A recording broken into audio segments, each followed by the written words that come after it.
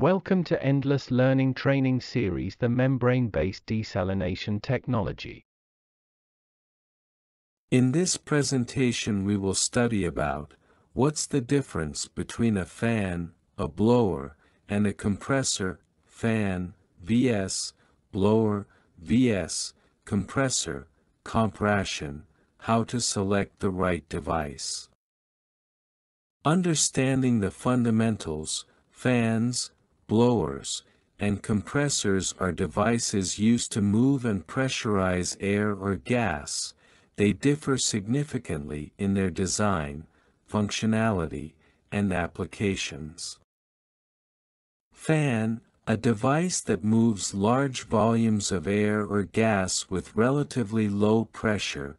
Basic function: circulates air within a space, uses axial or centrifugal force to move air along its axis. Types: axial fans, centrifugal fans. Applications: HVAC systems, cooling and ventilation, computers, cooling electronic components, household appliances, exhaust fans, ceiling fans. Pressure range: low pressure, up to 0.5 psi, volume of air/gas moved. Low pressure, compression less than 1.1. Very low. Blower, a device that moves air or gas with higher pressure than a fan but lower than a compressor.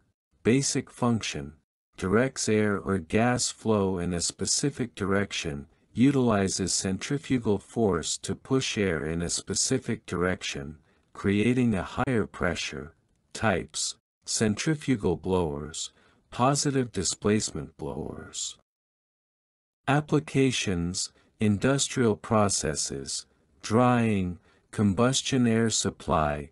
Pressure range: medium pressure, compression ratio, low to moderate. Ranges between 1.1 to 1.2. Compressor, a device that increases the pressure of a gas by reducing its volume. Basic function: compresses gases to a higher pressure for various industrial applications, reduces the volume of a gas, increasing its pressure. Types: reciprocating, rotary screw, centrifugal compressors. Applications: refrigeration and air conditioning, compressing refrigerants, pneumatic tools, powering air tools. Pressure range: high pressure, over 1.2 psi.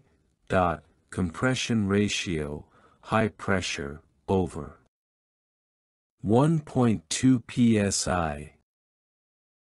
Selecting the right device. Criteria for selection: pressure requirement. Choose based on the required pressure, volume of air/gas. Consider the amount of air/gas movement needed. Energy efficiency. Evaluate based on energy consumption and operational cost. Application specificity. Match the device to the specific industrial or commercial use. Thank you for watching this video.